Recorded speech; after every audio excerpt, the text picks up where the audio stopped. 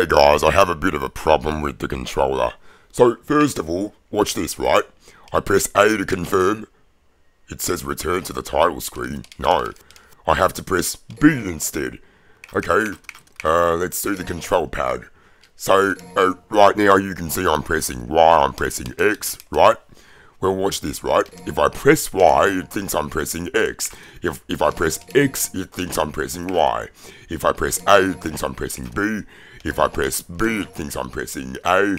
If I press LB, it thinks I'm pressing LT. If I press RB, it thinks I'm pressing RT.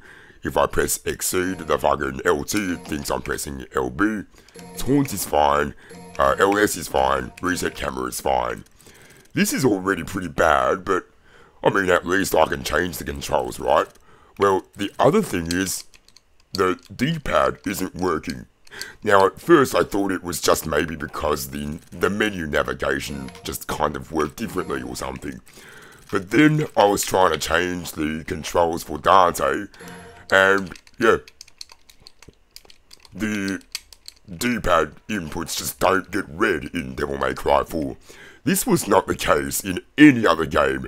In DMC, fucking Devil May Cry 1, Devil May Cry 2, Devil May Cry 3, fucking everything. Even in Devil May Cry 5, I had no issues like this, but with Devil May Cry 4, this is a fucking major problem with gameplay. So, yeah, if anyone could help me with this, that would be amazing.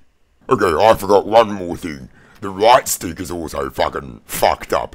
If I press up, it thinks I'm pressing left. If I press right, it thinks I'm pressing up. If I press down, it thinks I'm pressing right. And if I press left, it thinks I'm pressing down. That's also pretty fucking annoying. So if anyone could actually help me figure that out too, that would be amazing. Thank you.